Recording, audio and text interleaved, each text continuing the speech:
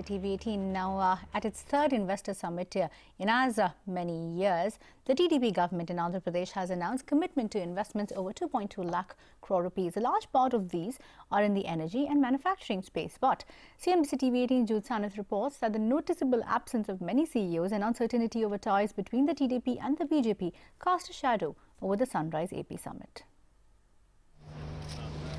Over this two-day summit, Andhra Pradesh saw MoUs worth 2.2 lakh crore rupees being signed.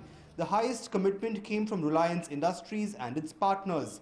There's a 40,000 crore deal signed by RIL and BP International towards offshore gas projects and a 15,000 crore rupee commitment from Jio towards setting up an electronics plant. In terms of commitments, the Adani Group comes second, with 9,000 crore rupees being earmarked towards the development of a multimodal logistics park.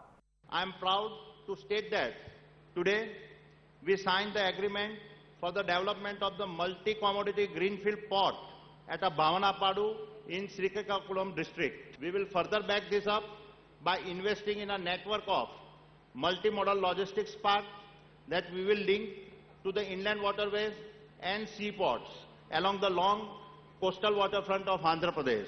All in all, across the different projects, we envisage an agreement investment of over rupees 9,000 crore in the state of Andhra Pradesh over the next 5 years. The spotlight this year, however, was taken by the electric automotive space, which saw commitments to the tune of 15,224 crore rupees.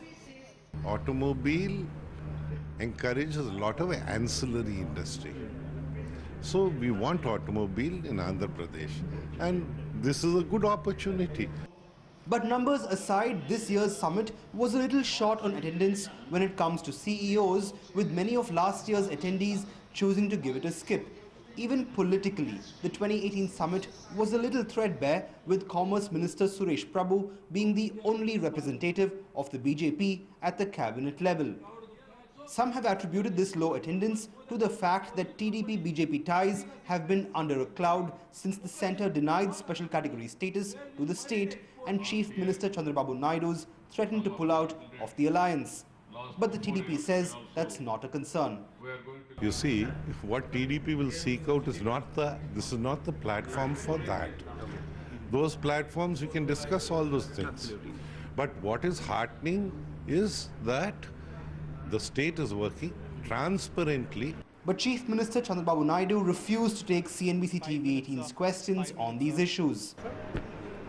We've been waiting for close to 10 hours, Mr. Naidu, to get to you. In Vizag, this is Jude Sannith. Okay.